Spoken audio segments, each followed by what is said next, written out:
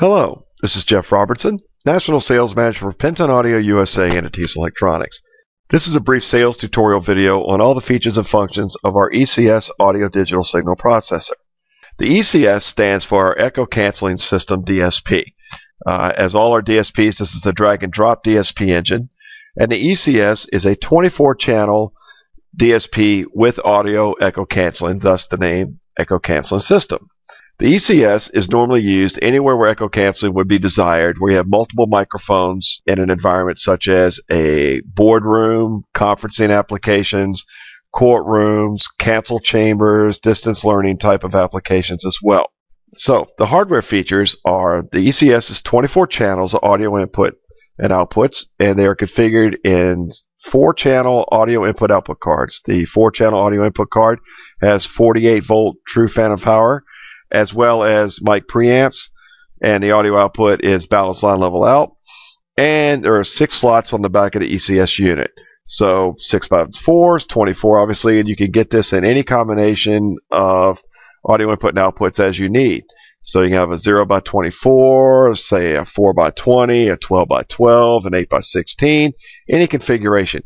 Because when you purchase the ECS unit, you buy the chassis and then you populate it with the audio input and output cards as you need for your application. Also on the back of the unit, there are 8 control inputs and 2 control outputs. Built in, the 8 control inputs can be configured for TTL logic at normally open or normally closed operation, as well as analog control. The 2 control outputs built on the unit can be configured for normally closed or normally open operation within the software. We also have a 16 control input-output expander box that connects via RS-485 to the unit in case you need more control inputs or outputs for your application. Directly adjacent to the control input-outputs are the RS-485 ports, and it's 4 pins. You have your 2 RS-485 data ports as well as the 24-volt DC power port, which can power the control box expander as well as the plethora of smart remotes that we have available for all our DSPs. Next to the RS-485 port, we have the 2 RJ45 network ports. Now these network ports are used to expand the ECS installation up to 32 units via standard Cat5, 5E, or Cat6 4-pair patch cables. The maximum distance on these patch cables is 50 to 60 feet depending on how good your cables are. These cannot run through any network or TCP IP network switch. These are direct box to box. They share 48 digital audio channels between the box across this network or link port. The software that runs the network in between is our Ateis-Net. It's proprietary software. Once again, this does not go through an end user's TCP IP network. This is direct box to box, 50 to 60 feet max between any 2 boxes. Now above that, we have the DB9 serial port as well as the RJ45 Ethernet port. DB9 serial port is used for a couple of our remotes and special application devices, as well as for any third-party controls for your AMX, Crestron, or video control systems. The Ethernet port will also accept third-party controls via the network from the AMX or Crestron systems, and obviously is used for local and remote programming and or controlling, and the control is done through our Ateis controller software, which is downloadable for free. There are other applications that utilize the Ethernet port as well. One of those applications is that the ECS, as does the UAP, the LAP, and the ID8 DSP engines, has 53 minutes of digital audio message storage built into the unit, and it has the event scheduler to trigger timed control outputs as well as timed message playback and time preset changes. Well, through the Ethernet port, this event scheduler can sync up with the end user's network time server or any of the US Atomic Clock sites offsite through the internet. Above the control input and output block is the telco card slot. This is a POTS card or plain old telephone system card. It has a line side and a set side. The line side is used for dialing out for conferencing applications as well as answering incoming lines automatically or manually for conferencing applications. Another fun use of the POTS card is that we have built-in DTMF decoding. So through the logic gates in our software page control, you could actually use the telco card as a telco page encoder, so they could dial in and actually use the DTMFs on their phone to do zone paging. Also on the set side, you can use the end user's plain analog phone sets and SIP is built into the unit. So direct on their VoIP system that you can actually have SIP to use for dial out and control. And with the SIP, you do not pay extra for it. It's not additional software. No hardware is needed. It's built into the unit. It comes with the chassis. But also for the third-party dialer, and I'll pull up a spec sheet for this, we have at Penton Audio and Ateis our own dial pad. We have a wired or a wireless version of this dial pad. It hooks up through RS-45. It has speakerphone, has a phone book, it has an LCD display, it has mute, it has the flash, redial, all the things you come to expect from any kind of phone. Three-party conferencing as well, right through the ECS unit, 5-year warranty, and it's CE listed. Just to let you know, we have this available. It's a very popular item, and just keep this in mind on your next ECS application. That is some of the hardware features with the ECS. Let me go into some of the fun software features that are unique with the ECS alone.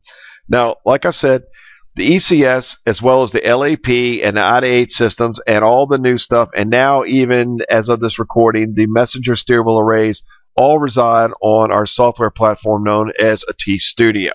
And that's what we're looking at right here. Now, this is just a really quick, small design for an ECS system that I brought up. But I wanted to show you a couple of neat little features here. So I'll bring the component tree out here.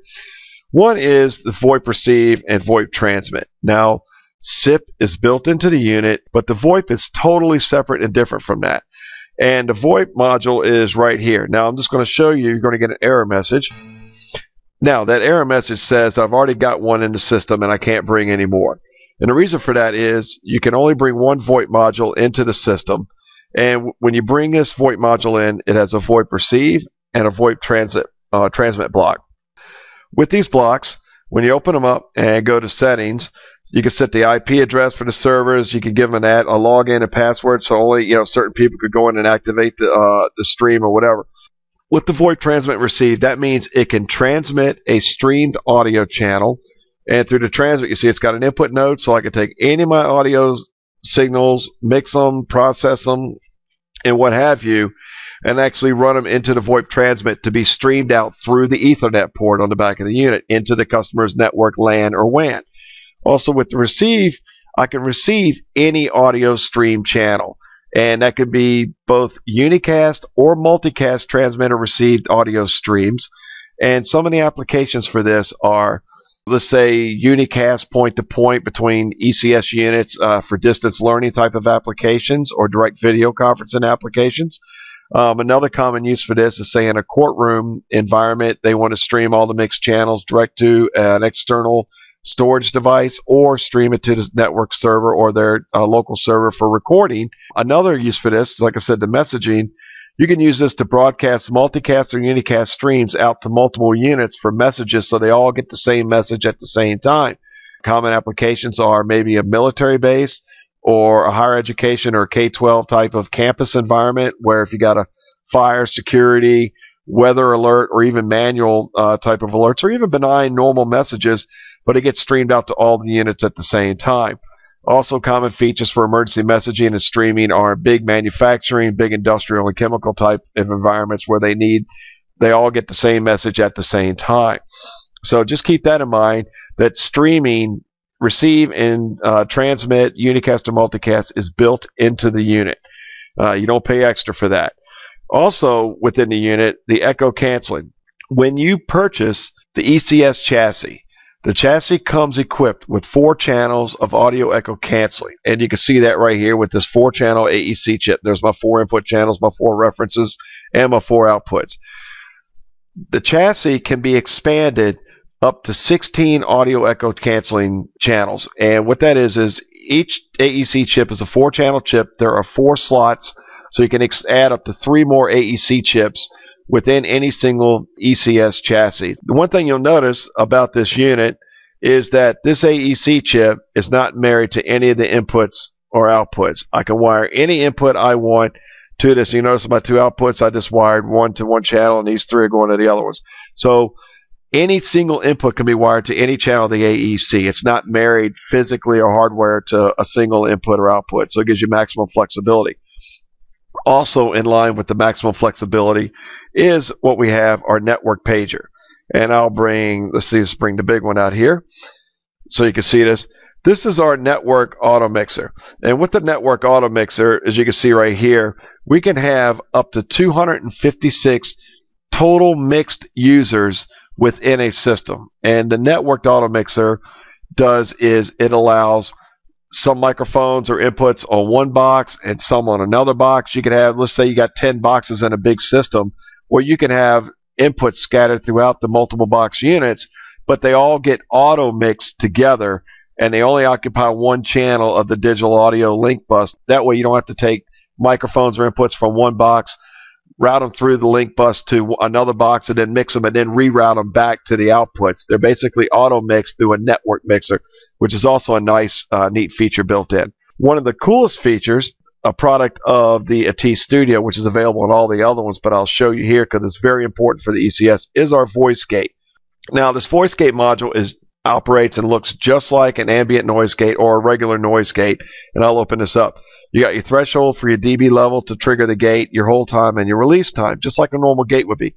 But you got this also special thing down here called voice recognition. Now, this is algorithm within the software that analyzes the incoming audio signal when the dB threshold is met, and then it determines whether this is an actual voice audio pattern or whether it's just random noise, and it will reject the non-voice audio patterns. We've got 3 different algorithms, and this is how critical it's going to be in analyzing the signal from soft to medium up to accurate, which is the most stringent or critical analyzing. This thing works great. It totally rejects any kind of ambient noise such as tapping, clicking, paper rattling, snack bag rattling, mechanically beating on the microphone, banging in podium noise, rattling from HVAC or whatever like that. It totally rejects that noise and only opens the gate when somebody's speaking. It works extremely, extremely well. So keep that in mind as well. And that's not just for the ECS, but also for all the Ateis Studio DSP platforms. The echo canceling and the VoIP streaming, these are the 2 units that are solely unique to the ECS unit, and you will only find those applications in the ECS unit. So keep that in mind. Back to the unit that we have here. One other quick thing before we go that I wanted to make sure that you are aware of is the echo canceling system, as it says right here in this paragraph, is unique. It's our own algorithm. It is true 20 hertz to 20K bandwidth, and that's even with multiple participant conversations, including double talk, full duplex transmission of speech with no latency. It is super quick. The more you add in there, the latency does not get any worse. That's fixed at virtually less than 1 millisecond latency within there. And it's our own algorithm. It's not part of any patent or lawsuits or whatever that's going around between a few of the other manufacturers. But that is our ECS 24-channel echo canceling system in a nutshell. If you have any questions, please feel free to visit our website at www.penton-usa.com or email me at jeff.robertson@penton-usa.com. You'll find all our catalogs, such as this DSP catalog that I'm referencing in this video, spec sheets, all the software, links to these training videos, and all are right there on the website for your use. Feel free to browse. If you got any questions, let us know. And please have a terrific day.